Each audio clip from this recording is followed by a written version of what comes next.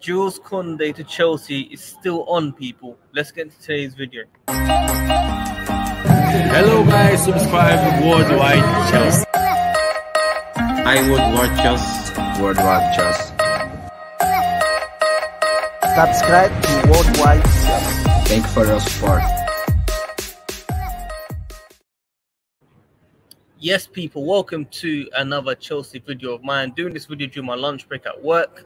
I told you guys Tuesday, Wednesday, Thursday in the office, but it doesn't matter. We keep you guys up to date with all the latest Chelsea news.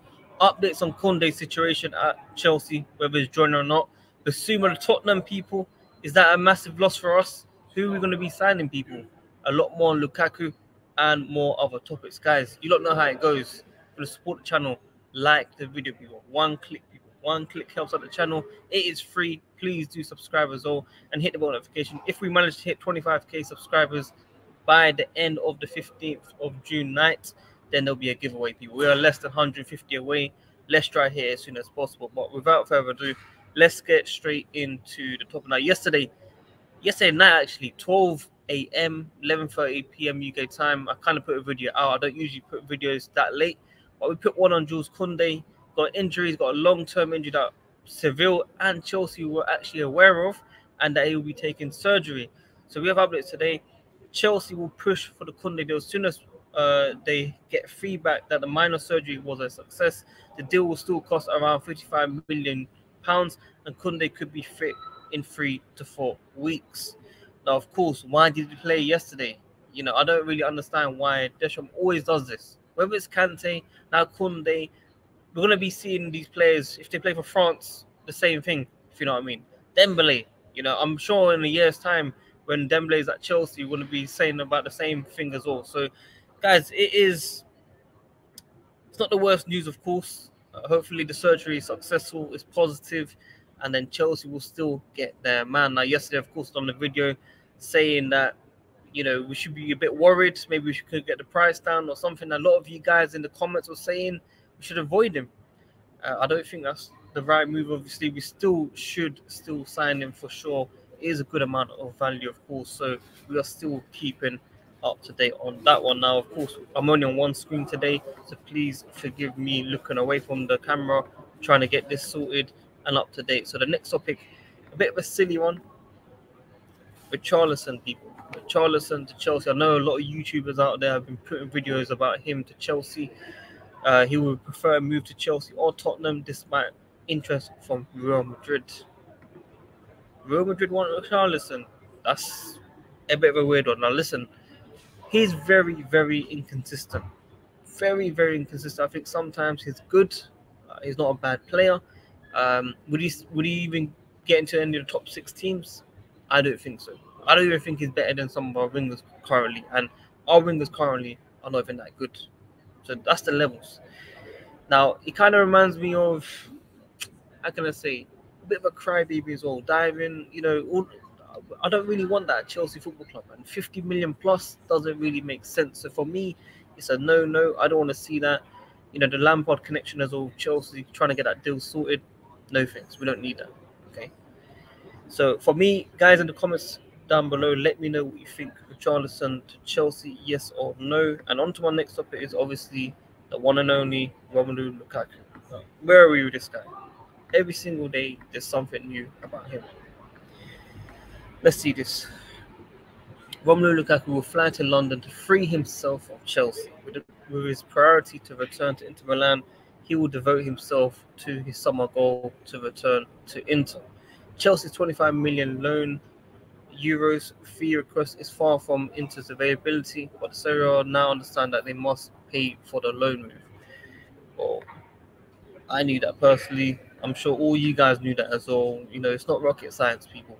We need that deal to be done ASAP. He wants you guys since December. Come and take him. I'll take him to the airport even. I'll take him to the airport. You hear me?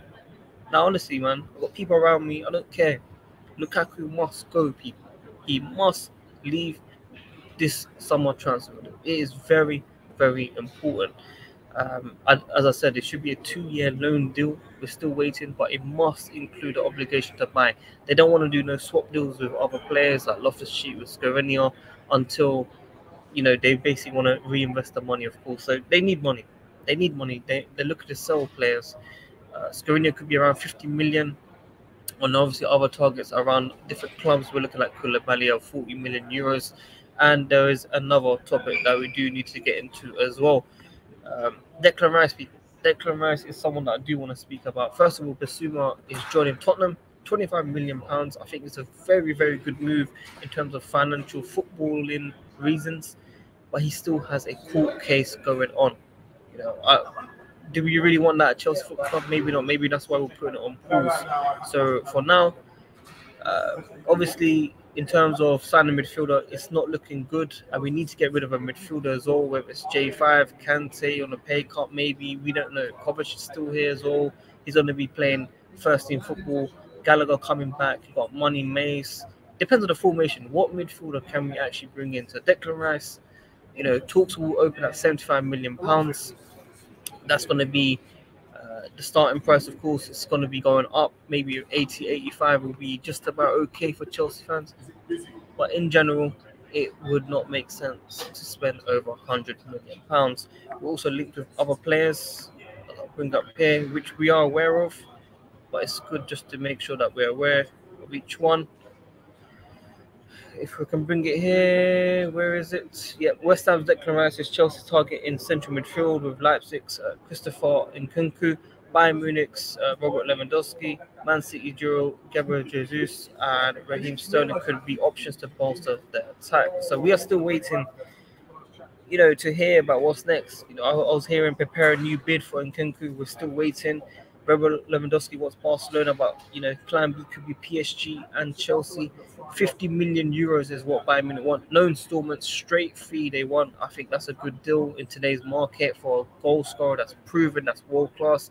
I understand the German tax, but he doesn't fit that for sure. So Robert Lewandowski would make sense short term. Gabriel Jesus would make sense for a free position player. So he can play on the left, he can play on the right, he can play down the middle, and we can change the look of Chelsea's attack for sure. So that is where we are right now, people. And Sterling, of course, maybe Sterling, although he has over 150 goals, probably should avoid. For me, it's an upgrade on Werner. But Werner, it's not easy. It's not difficult to be better than Timo Werner right now. It's not at his best form, of course. Off the ball, I'm impressed with his runs. He makes the right runs. Sometimes Chelsea don't pick him out. The players don't pick him up. But he's offside quite a lot. In front of goal, not confident, not good enough. And that is where we are with that, people. I'm still waiting to see what's happening with Gabriel Slonina.